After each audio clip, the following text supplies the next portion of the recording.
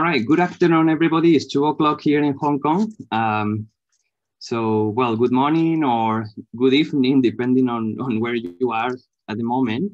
I am very happy to welcome everybody to the second day of our International Graduate Studies Seminar, organized by the Department of Early Childhood Education at the Education University of Hong Kong, also the College of Education of United Arab Emirates University, and the University of Helsinki in Finland. My name is Alfredo BAUTISTA, and I am Associate Professor and Associate Head of Internationalization in our ECE department, together with my colleague, Dr. SUN Jin, who you will be meeting later today. Similar to our colleague, Dr. Mayra Vaksal yesterday, I will be serving today as the moderator for today's session, all right? So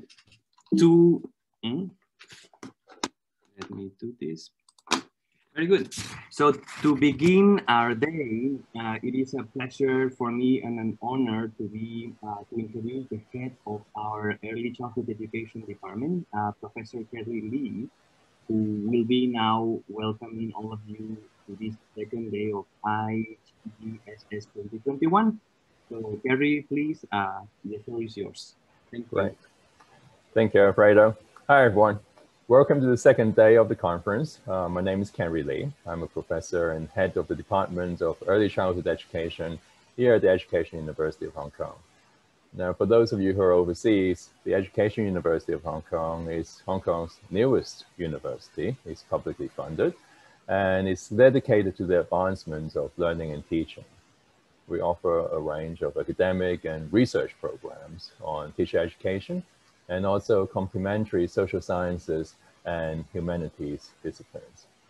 Now, the Department of Early Childhood Education is the largest department in the university. We have over 60 full-time staff, and together with our part-time colleagues, lecturers, administrative, and other support staff, we train around 80% of all kindergarten teachers in Hong Kong. Now, as you all know, we're living through an extraordinary time.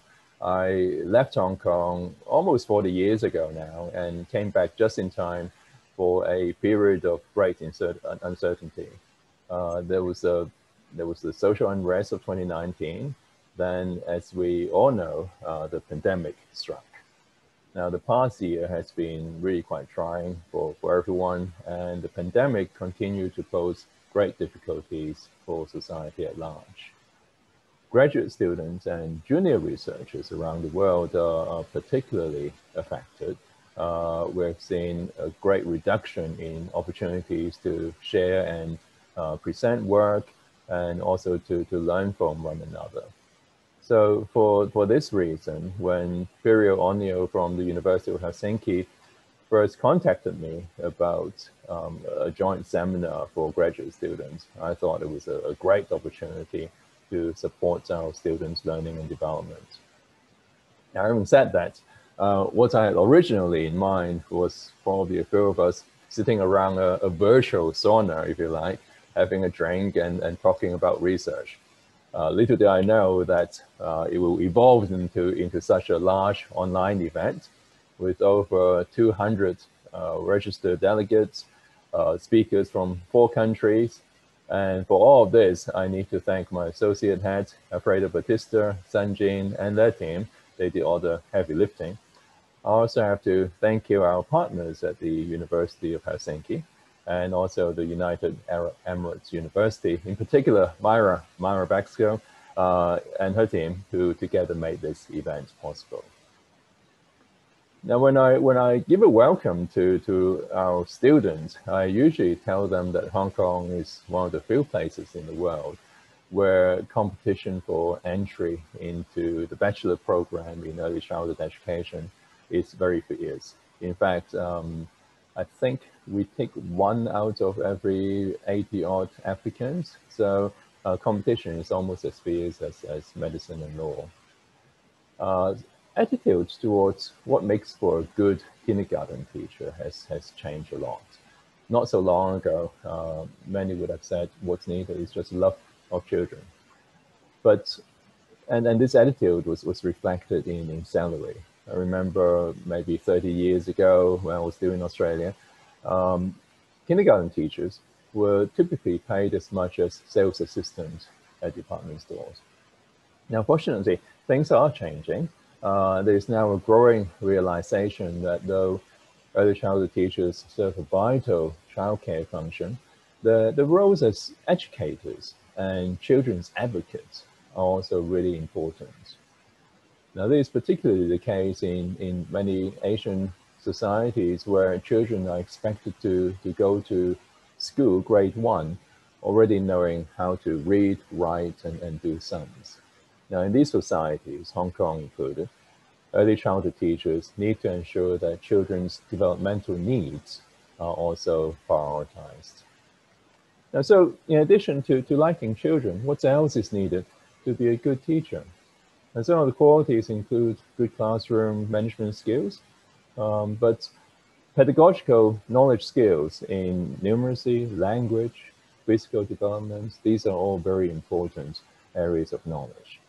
And I'm very glad to hear that many of these topics are included in the talks today. You'll find them in the various lectures and also in the special interest groups. I hope you will find them this second day of the conference to be useful and productive. So with that, I'll hand you back to Alfredo and have a great day.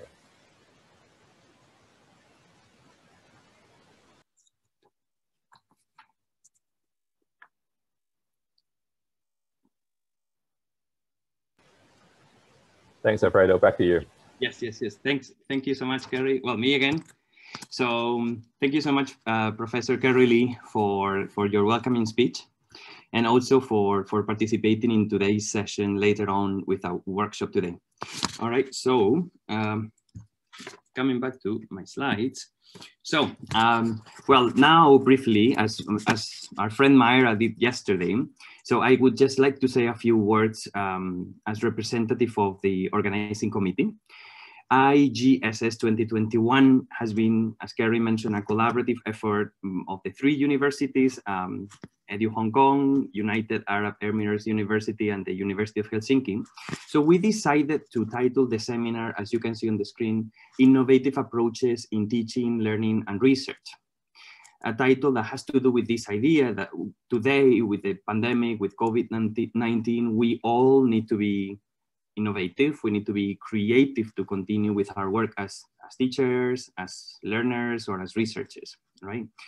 So before we begin, I would really like to say that it has been a great pleasure for SUN Jin and I to organize this seminar with our colleagues from United Arab Emirates University, in special, well, Myra Baxel, and then her team, Aisha Al-Naimi, Nashla Al-Oasis, and also all their amazing team, IT team in their university, in their college, who have done an amazing job.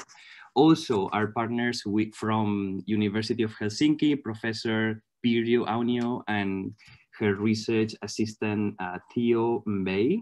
Thank you so much for all these months of work. It has been really enriching. And of course, our amazing, wonderful admin support here at EDU Hong Kong, Mr. Andy Lau and Ms. Ho Yi Miao. They have really done an amazing job supporting us for this event, right? So thanks so much, all of you, for your wonderful work. It has really been a pleasure working with you. So let's start soon organizing the next one, all right? Good, so let's continue, right? So this is our agenda for day number 2, right? So let me give you a really quick overview of what's going to happen today, right? In a minute, I'm going to be introducing the speakers of our collaborative plenary session, which we entitle Meet Journal Editors and Get Your Work Published, right? So this is going to be followed by 4 parallel workshops, as you can see here, all of them led by colleagues, faculty colleagues in our Department of Early Childhood Education. I will introduce them later. So note that there's not going to be break between the two sessions, the plenary session and then the parallel workshops. So to facilitate things, what we are going to do, so that you don't have to waste time finding the links to the workshops, is that we will be sending you, using the chat room, we are going to send you the Zoom links to all the 4. We are going to send you the links to the workshops. Andy just did it, right? But we will do it again later. So, and then we are going to have a 20-minute break.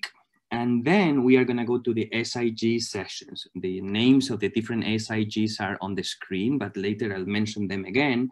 We are going to have 36 presentations by graduate students or junior researchers, and the rest will come tomorrow. Tomorrow is around 20. So we have today 36 wonderful, by the way, presentations from the 3 universities, very professional. So our students and graduate and senior researchers are going to be sharing their work. And these sessions are going to be facilitated by colleagues from our department or faculty. So all of us are going to be mediating, facilitating the discussions to make it a little bit more productive. So as you know, the videos have been available to everybody. Everybody has been asked to think of questions or comments to others. So this is the plan. This is what we are going to be doing during the SIG times. So thanks so much for all of our facilitators again. Right, so very good timing. So this is going to be now the beginning of our, what I call collaborative keynote, right? In which we are going to be sharing some of our experience as journal editors, right? So for this session, I am going to be the one speaking first. Not because I like to be a protagonist, but because it makes sense in terms of the flow of the session that I would be opening the keynote speech of today.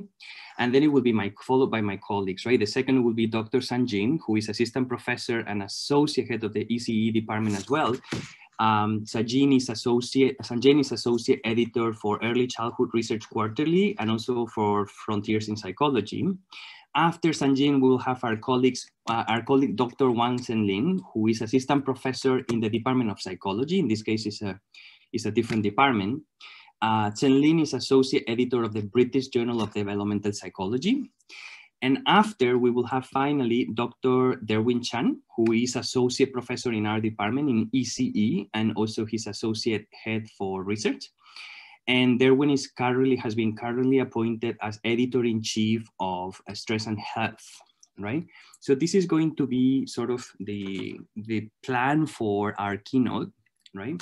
So what are we going to talk about? So this is kind of a very general overview of what we are going to be sharing with you today, right? So publishing is very important, right? Especially when you're a graduate student, when you are doing your PhD or your EDD.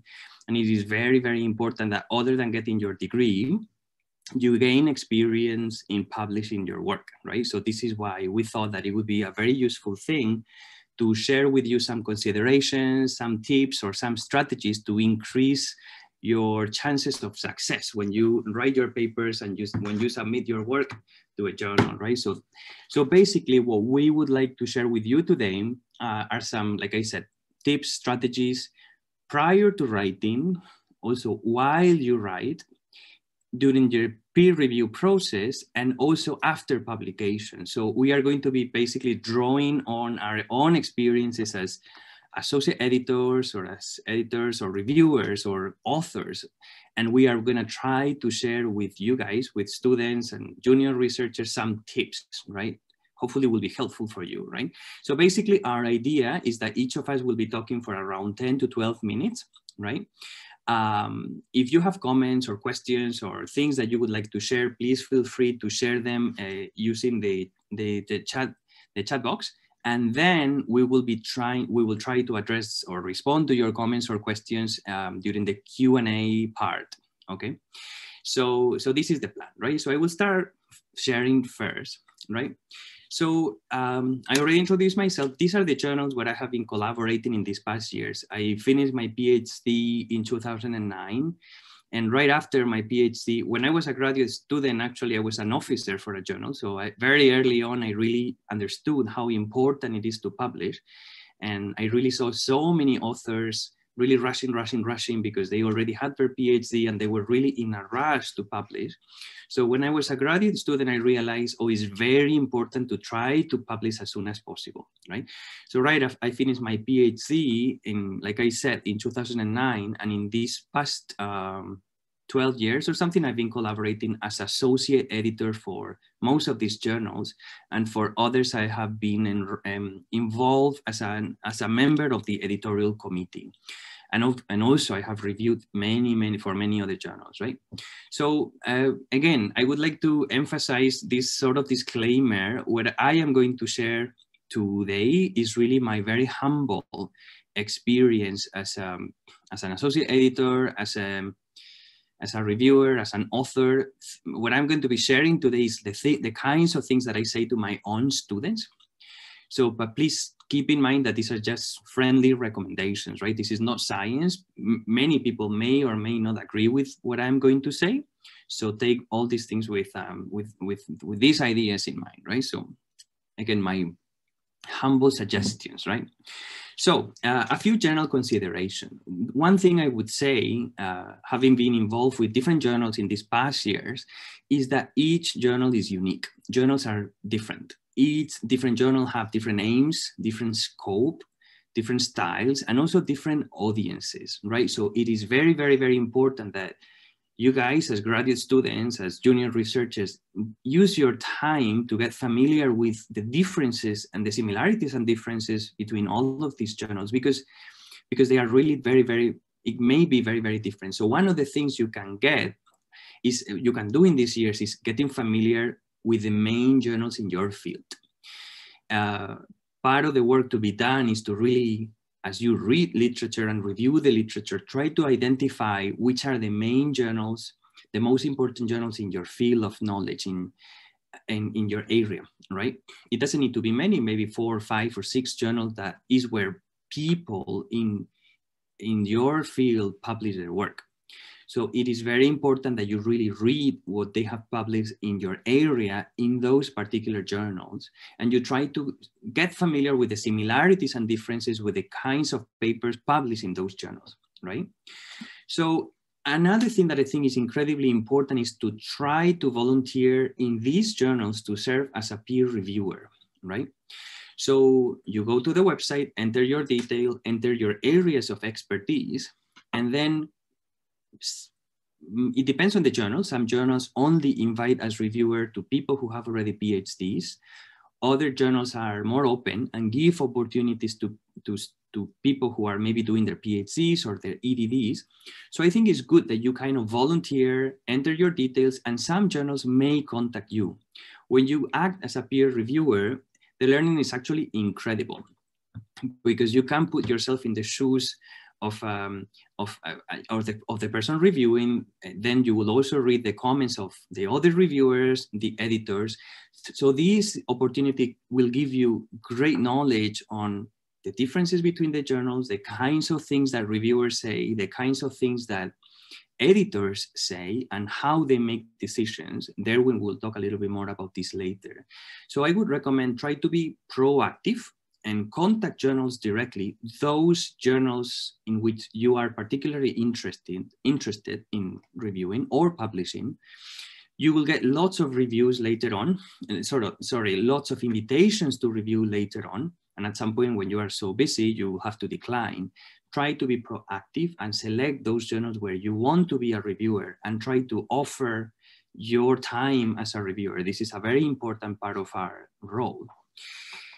Another thing I would say, when we write, I always say this to my students, you write for a journal, right? So when you write your paper, try to write with a particular journal in mind. Like, I want to send this paper to this particular journal. Of course, as I say in the slide, always try to have your plan B, C, and D in mind, because of course, it may happen that you submit your paper and it's rejected. And that happened to everybody, of course. So it's important that you write with one or several journals in mind, right? And try to adopt the style of those journals. Do not select a journal after the paper has been fully written. In my humble opinion, this is a mistake. And finally, some people may disagree with this comment, right? But I would say try to, as much as possible, refer to papers that have been previously published in those journals for many reasons.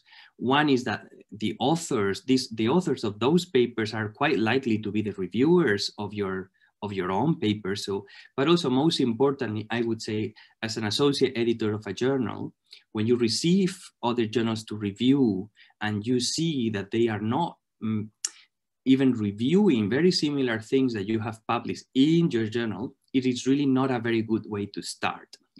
So I would recommend try to do a very thorough review of the literature, of course, a very thorough review of the literature related to your topic published in that particular journal.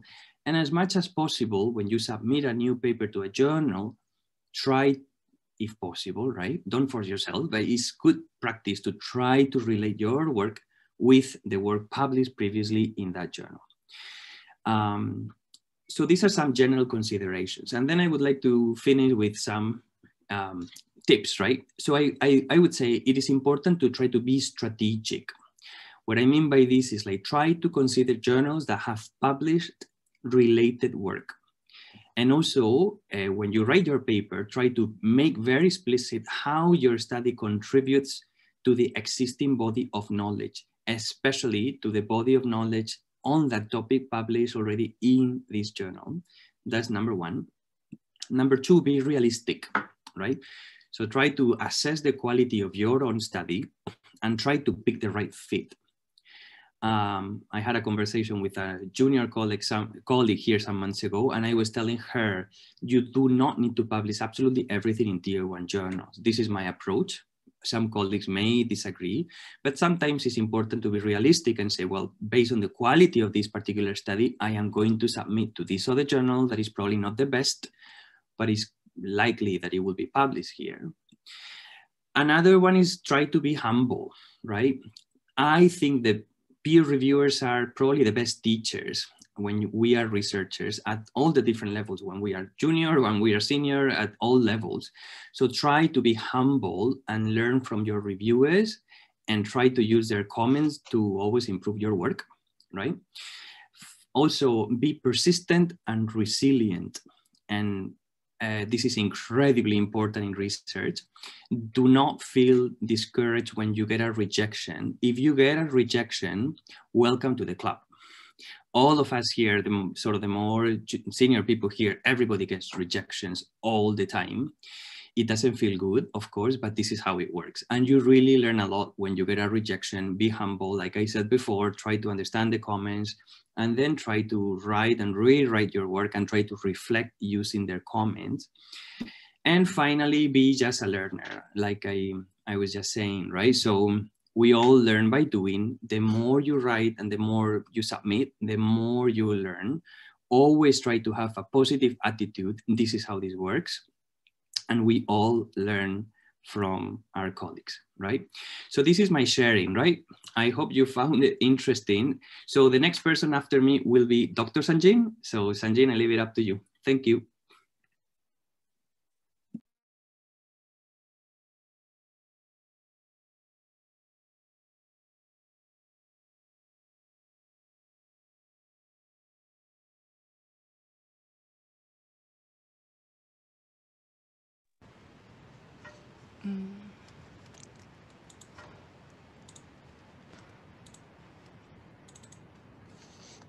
Hi, everyone.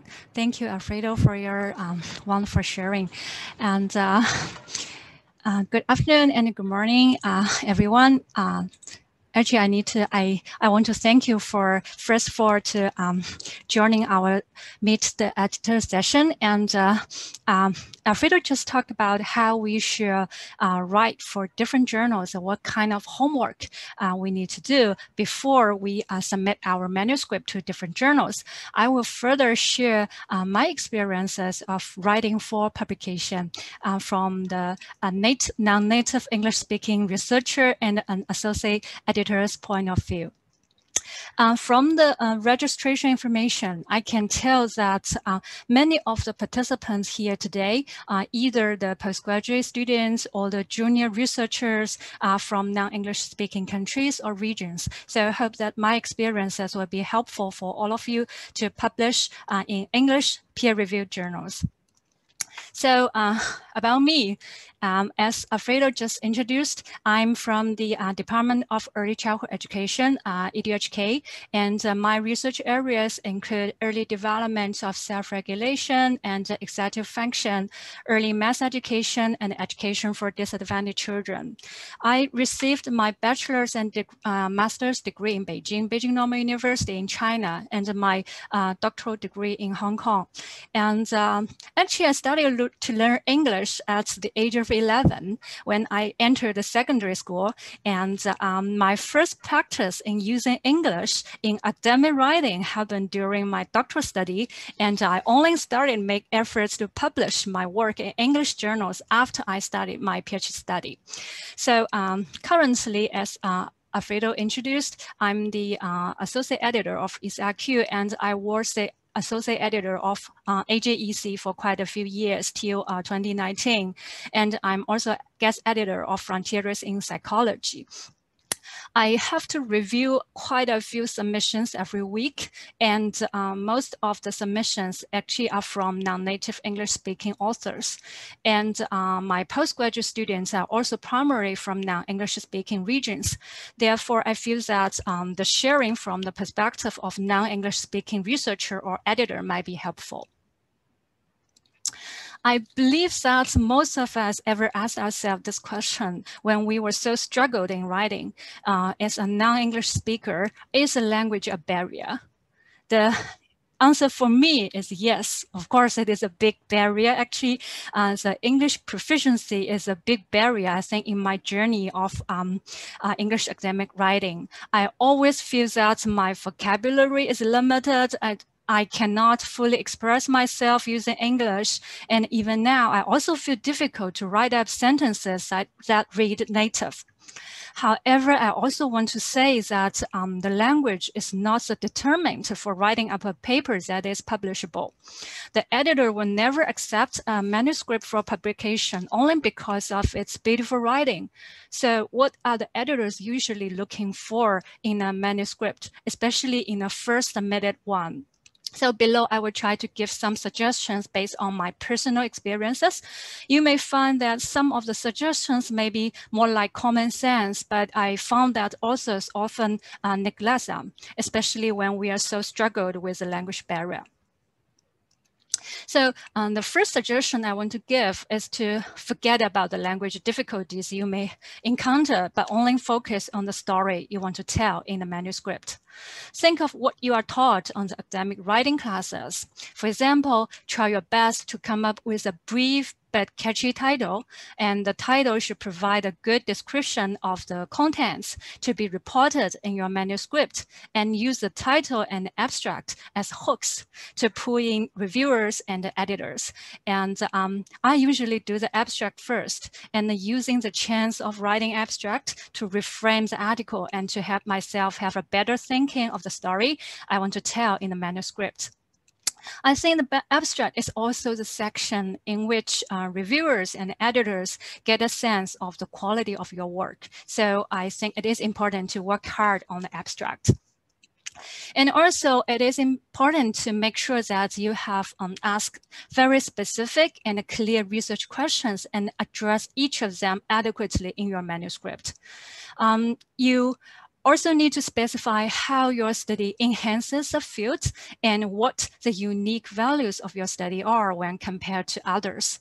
There are always papers that are really well written, but they only repeated the work of others. You need to explain why such repetition is really needed. Otherwise, it is usually difficult to publish pure repetitive studies in high-ranking journals. Therefore, the first suggestion for me is to think carefully of your study and how you are going to frame or sell your manuscript. This is not about how native your English writing is, but about your understanding of your work. Then I want to emphasize the rigor of your study. So that is, please justify and demonstrate why and how the methodology you adopted is appropriate and sufficient to address the research questions you want to answer. You need to ensure that the research tools you used are reliable and valid. You need to report your results clearly according to the research questions, but not try to expect the reviewers or the editors to find out the answers for you. It is also important to be aware of the limitations in your methodology and the possible consequences on the results due to these limitations. Again, when you tell the reviewers and the editors how rigorous your study is, the most important thing is still your study, but not how beautifully you can write, right? So the third thing I'm looking for in a manuscript is how the authors interpret their findings and whether there's an in-depth discussion in the manuscript. Please don't just repeat or describe for a second time the findings in your discussion, but try to tell the readers what are behind your findings. It would also be helpful to provide some take-home messages in your conclusion. So is this determined by the language proficiency? I don't think so. This again relies on your understanding of the research area. After mentioning these suggestions that seem irrelevant to the language, we also emphasize the importance of enhancing your writing skills in preparing our work for publication. After all, we all want our work to be understood and valued. The professional academic writing is a language we use for communication among the scholars. Follow the writing of model papers is quite useful. You can identify several papers in top journals in your research area and try to imitate their writing style. I think you can even write down the good phrases also used in doing, for example, summary, raising how do they raise the research questions and how they make their argumentation, etc., and then use those phrases in your own writing. It will also be helpful to work with someone who can polish your writing after you prepare a draft. You can also establish your own review process by inviting your trustful colleagues, supervisors, and classmates to read your manuscript first and give you their comments.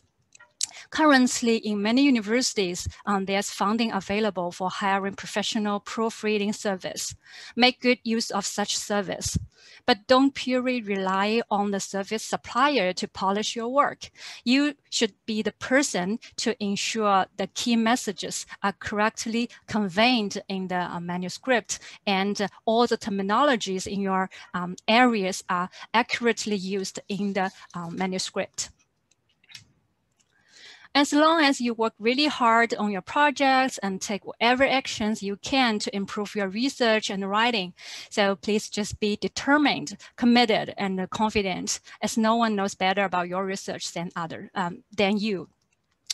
Although it is totally understandable that you want to submit your manuscript as soon as possible after long writing journey, you should always strive to submit a strong and polished piece, especially for the first submission. It won't be a perfect one, and I think it needn't be a perfect piece because the review process is going to help you identify the areas of concern. But your article should have clear arguments and some comparing evidence, and it should not include, for example, the typos, missing citations. So please check your manuscript very carefully in terms of the spelling, the grammars, and the matching of the figures, the tables, and all the tests, and all the references, etc. If the authors appear to be kind of sloppy with the citations, with the spelling and the grammars, and or the authors demonstrate a lot of care with the presentation of their work, it is very likely that your manuscript will leave a negative impression to the reviewers and editors. Also, as suggested by Alfredo, I think it is important to be prepared for revision and the resubmission. No matter, I believe that all of us will feel tired when we go such a long journey, but just do not give up at the prospect of writing on the manuscript some more. I always tell my postgraduate students that just don't start to leave a piece of unpublished manuscript in your drawer. Just be more persistent in polishing your writing and don't give up. The editor will notice your efforts and all your investments will get paid. So to conclude, today, I just want to encourage all the students and the young scholars who might feel very struggled when you are trying to write up your research in English, and English is not your native language. I just want to say, don't be scared by the language barrier. Work hard on your research design, on the data analysis, interpretation, presentation. The quality of your work is always a determinant of whether your work is going to be published or not. But at the same time, we also need to enhance our English writing skills during the process becoming a mature, independent academia, right? So try to write and think in English. Reading more and writing more is always the only tip for me to give my students to enhance their academic writing skills. After all, there's no shortcut to success, and the great things never come from the comfortable zones. So, at all, and thank you. Thank you very much. This is the end of my sharing. So I will pass the time to Zhenlin.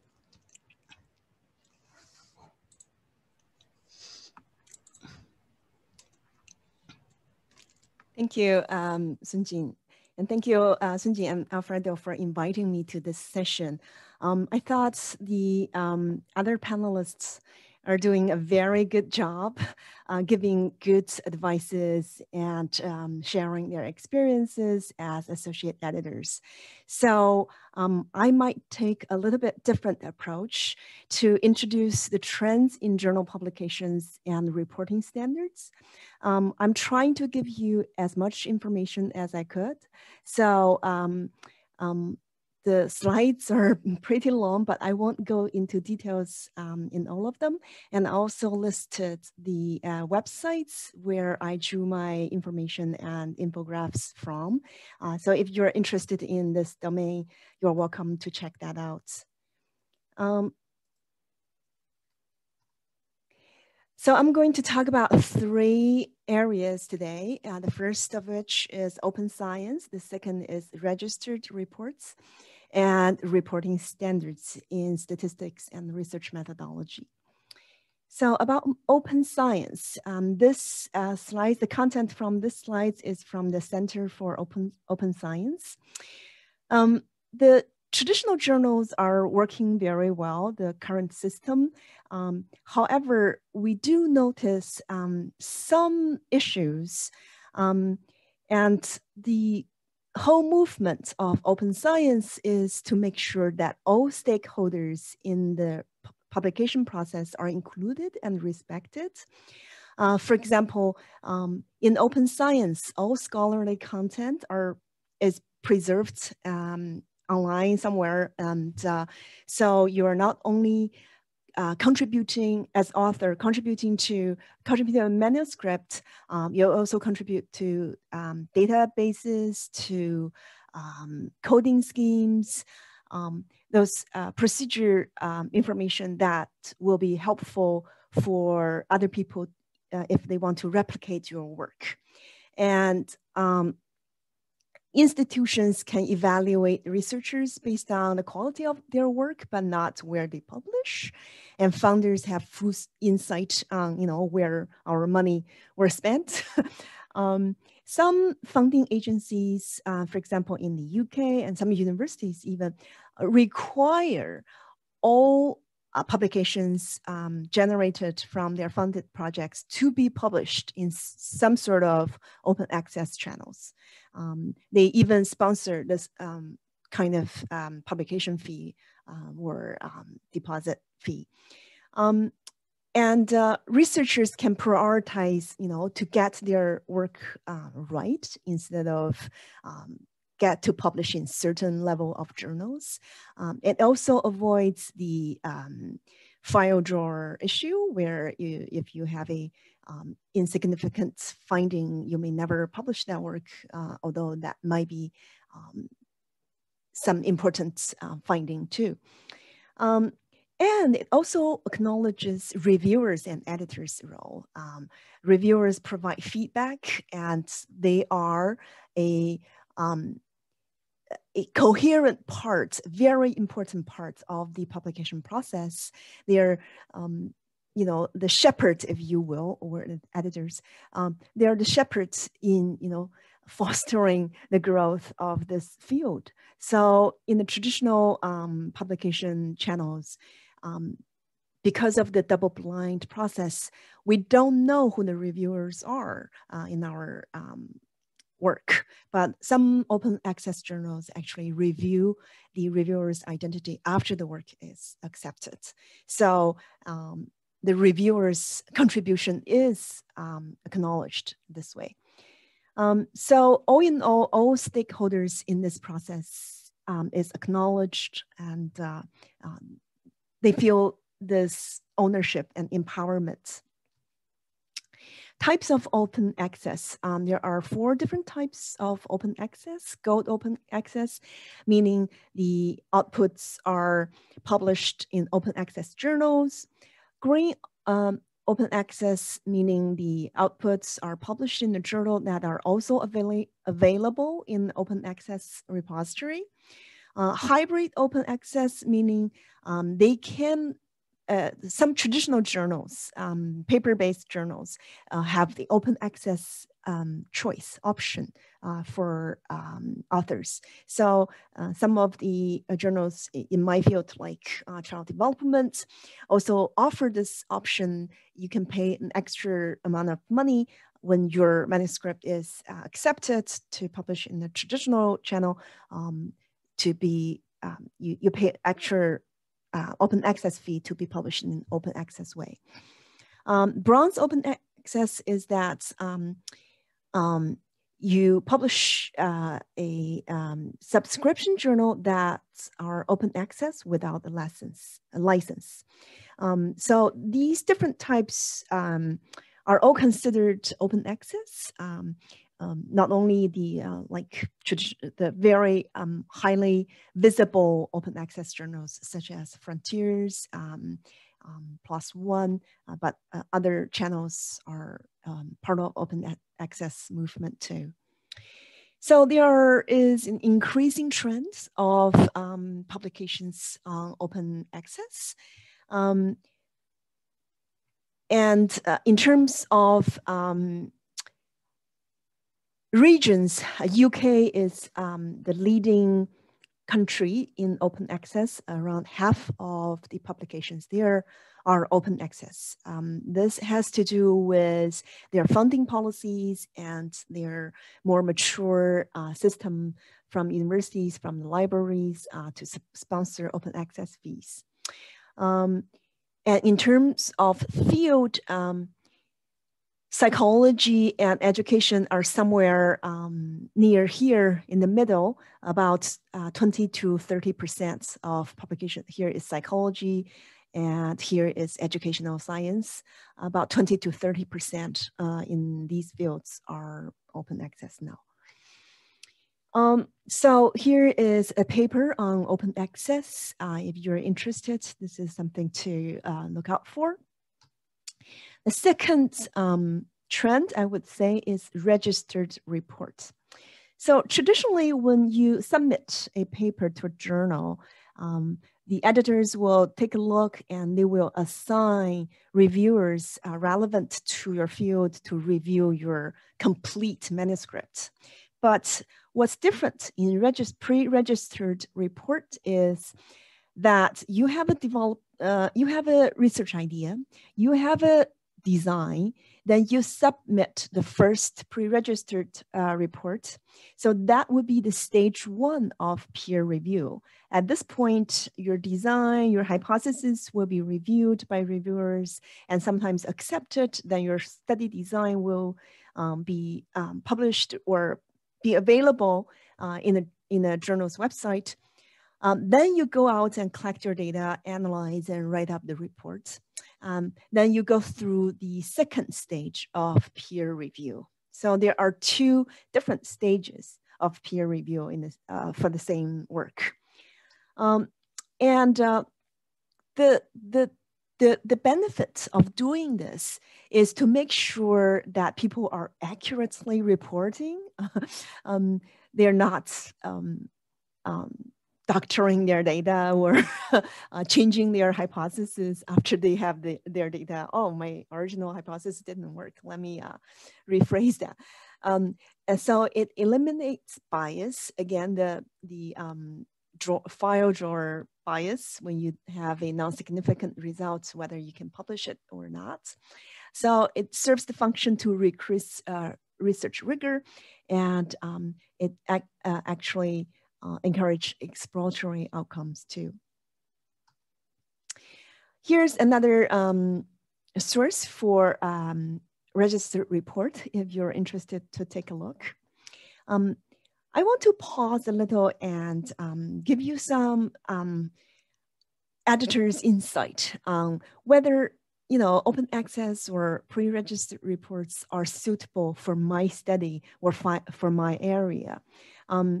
Actually, editors have discussions on these new trends, upcoming issues on a regular basis.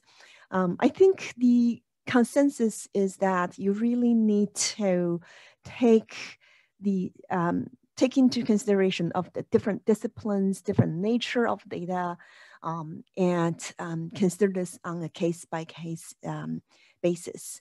For example, educational and psychology study sometimes take a long time for data collection. So whether it is realistic to make your data publicly, or, open access to available for other people.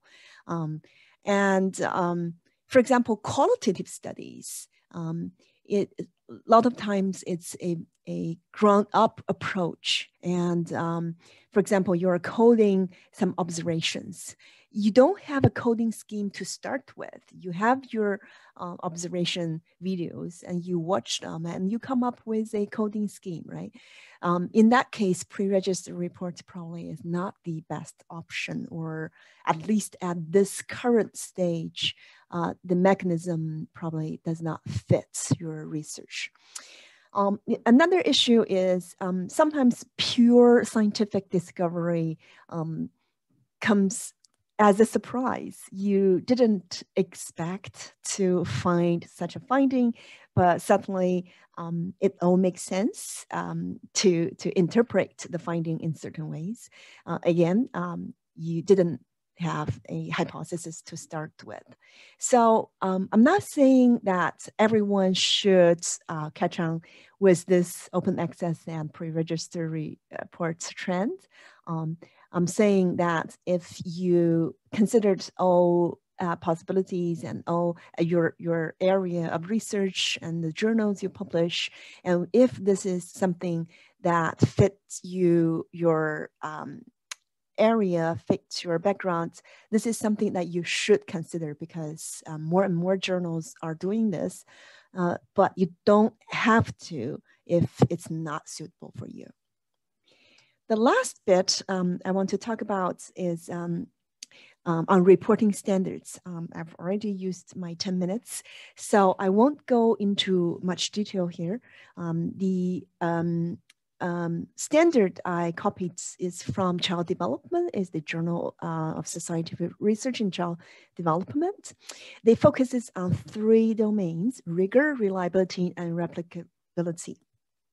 So you want to report as much information as you could on your sample, on your design, and how the data were collected and coded. And you really need to be very specific in your statistical information, including both the procedures that leading up to your decision, what procedures to choose, and the justifications for your research tools. I use this measure. Why? Because I have such and such evidence from the literature or from my own data. So justify why you used these procedures, these measures.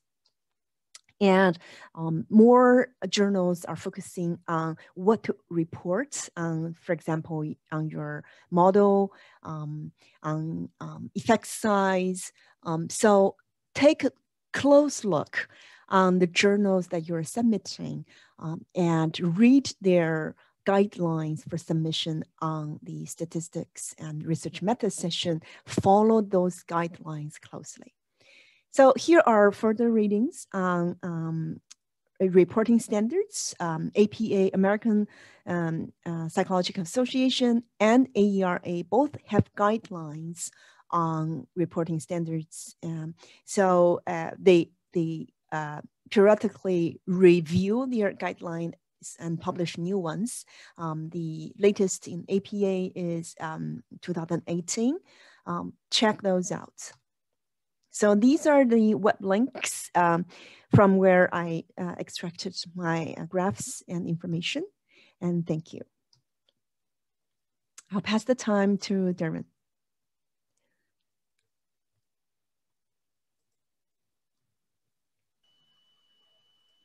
Okay, thank you very much.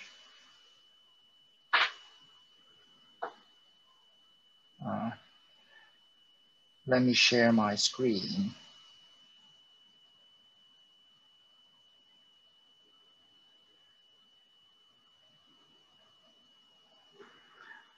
So hello, this is Dr. Derwin CHAN. Today I'm going to talk a little bit more about the peer review process. I believe the previous sessions we have with Dr. BAUTISTA, Dr. SUN Jin, and Dr.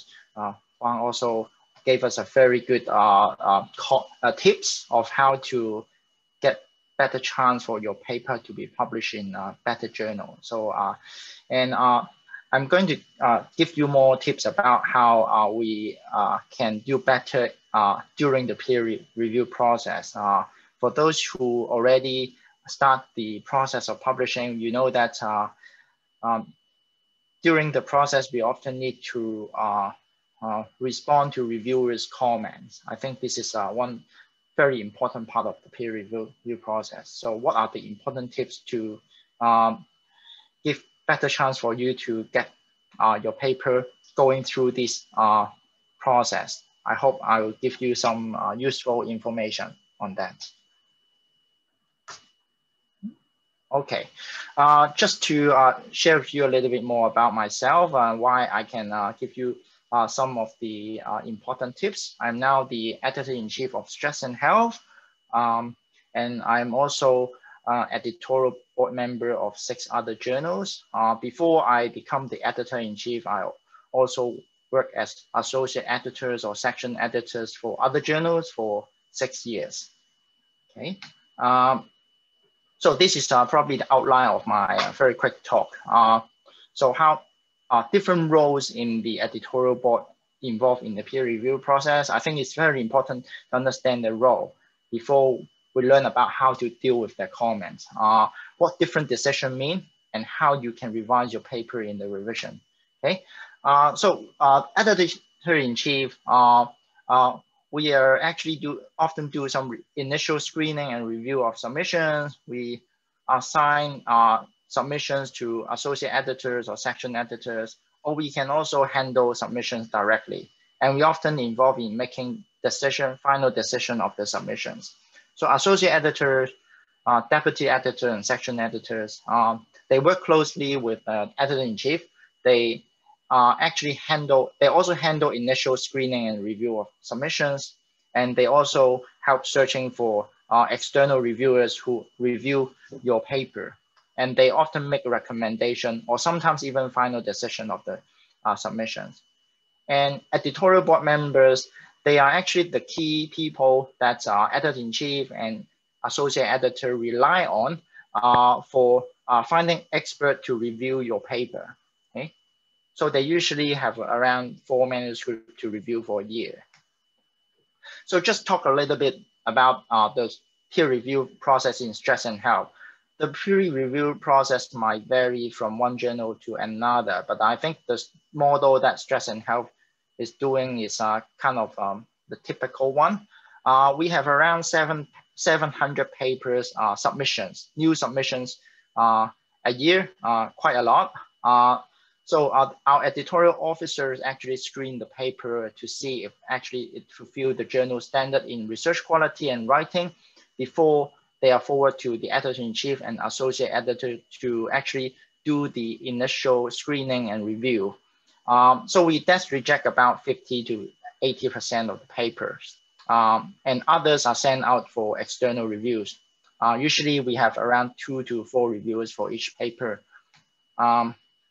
So they are actually sometimes when your paper are being externally reviewed, and the editor-in-chief and associate editor often make various decisions of your paper.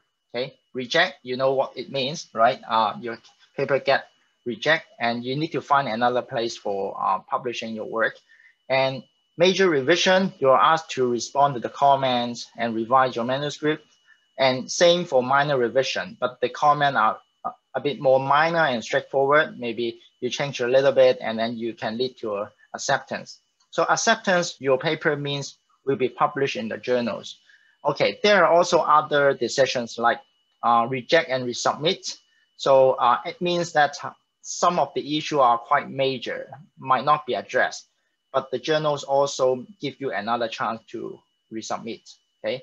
There are also reject and transfer to other related journals, conditional. I don't go through all of this, but today's talk's more related to revision. When you have the chance to revise your manuscript, what would you do? Okay. Those are the key elements you should prepare when you have the chance to resubmit your paper. Okay, you need to revise your manuscript, and you need to prepare a response letter. So point by point response to reviewers and editors' comment. We'll talk a little bit more about that. And sometimes we also include a cover letter that actually summarize your study and also how your revision actually respond to the issues pointed out by reviewers and editors. We also, it is optional. Yeah, some journals require, some journals don't. So we will talk more about this. But what are the key things? I here present you 8 things that we should consider when, again, I think it's mentioned also by Dr. Bautista that there's no hard science on that. This is just the thing that I think they work for me. It might not work for you, but I hope the information is useful. But yeah, you will find out. Okay, advice 1. Reviewers and editors, they actually contribute to the peer review process actually voluntarily most of the time. So please respect them, thankful to them, don't be defensive, and respond to criticisms professionally. And very important that you make their life easier. So that's related to our advice 2. Okay, how to make their life easier. So when in your revised manuscript, you may actually allow to mark the change in red color. Please don't use check change mode because it will show your identity. So it might not work for a blind review process. And in the response letter, actually, instead of writing a long paragraph of how you may do it in your cover letter, but in your main response letter, you address the point one by one, okay? Make your response letter readable in text-based format. It's the most simple format that you can copy and paste to the text box of the submission system. And when the editor communicate your response letter, they can actually use email, make it easier for them, okay? If you want to use other formats like Word or PDF to respond in your response, it is okay. Yeah, some journals can do that, but you also often regard that as supplementary, not the main response letter. So supplementary information. And you should provide page and paragraph and line number of the sections that you took actions for your changes. And it is also easier for the reviewers and editors to follow if you just copy the revised section in the response letter in relation to the point you respond to the reviewers. So it makes them so easy, so they don't have to come back and forth between the response letter and the manuscript, okay? Advice 3, sometimes reviewers and editors could be wrong. They could miss something. So still be respectful and thankful to them. Respond to this criticism professionally. Try to soften your tone. Say that maybe the confusion comes from my fault rather than them. So you have already clarified the issues of the manuscript. So you have ways to address the wrong thing that they say, okay? Sometimes if you see some bias form that may lead to misunderstanding about the overall quality of your paper, you might have to alert the editor privately, okay? Advice 4, reviewers and editors could be exhausted and frustrated too. So try your best in the first revision. So it leads to a minor revision or even acceptance after your first revision. So give a reasonable time for yourself and editors and reviewers. Like, you're very excited to receive the revision decision, but don't be overexcited and get a new revision on the next day, because often they are very exhausted. They don't know whether you actually put enough time and effort to your revision. And pay attention to every word they say and never miss any important points.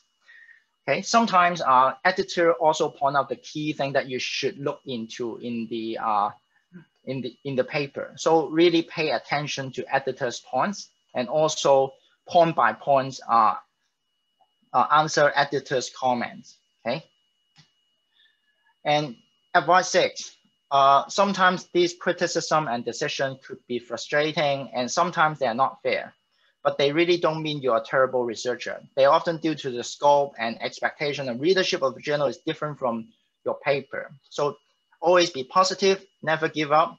So if you resubmit to another journal, just take the action of the criticism that about the quality of writing, but not change the entire scope of your paper based on the comments from the journal that reject you. You know what I mean? Okay.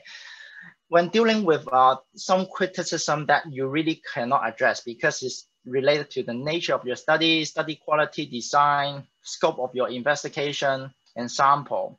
So the only way you can deal with them is to address them as a limitation, explain how they impair the level of evidence and generalizability of your findings, suggest future direction. Read your manuscript again and make sure that you don't overstate the research question, hypothesis, and interpretation of your study.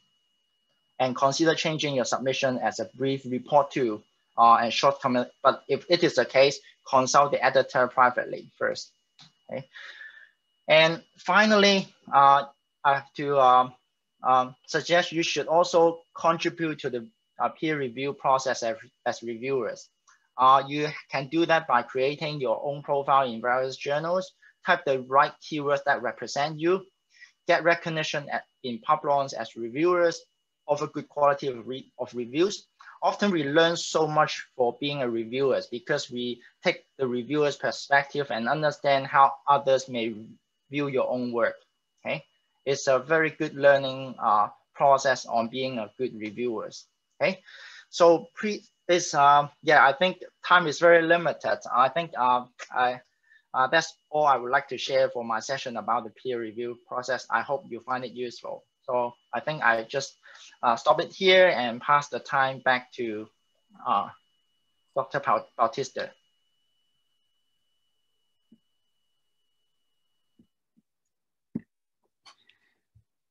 All right. Thank you very, very much, all of you guys, to SUN Jin, Zhenlin, and Derwin for your sharing. So it is